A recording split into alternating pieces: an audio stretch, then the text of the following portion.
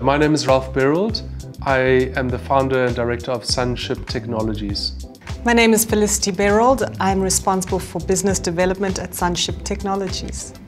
We focus on solar products and services and financing actually for residential customers in South Africa and also elsewhere in Africa.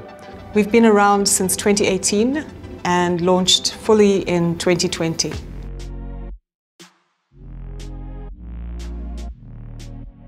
The main problem we're solving for there is rising electricity costs. And any investment that you make into solar panels will be a return because you can buy less from the grid. So our ideal customers are work-from-home professionals. This is where you want to be independent with your power supply and have good quality power supply. As we are growing, we do need to consider the legal risks and repercussions around our work. So whether it's compliance or regulation, or even just growing as a team, the normal administrative legal things that one has to do, contracts, et cetera, et cetera. So we definitely need legal services as we go. Be authentic.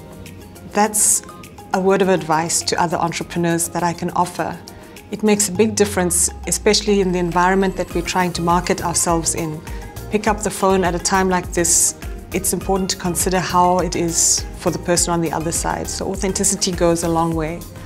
And then secondly, I'd say do what you say you're going to do rather than say what you're going to do and then tell the story about what you've done after you've done it. I think that customers really enjoy hearing stories about what you've actually achieved and what you've done.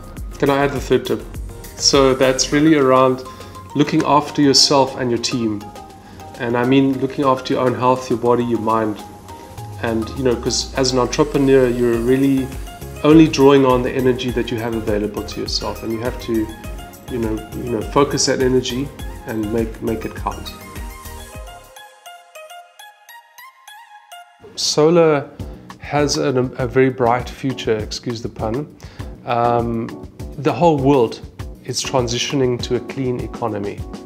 And things that we take for granted are going to be history, like internal combustion engine cars and coal power stations. So we're in a transition now where renewable sources, as they're already the cheapest form of energy around the planet, are going to become much more mainstream, not just in power stations, but even small power stations in your own home.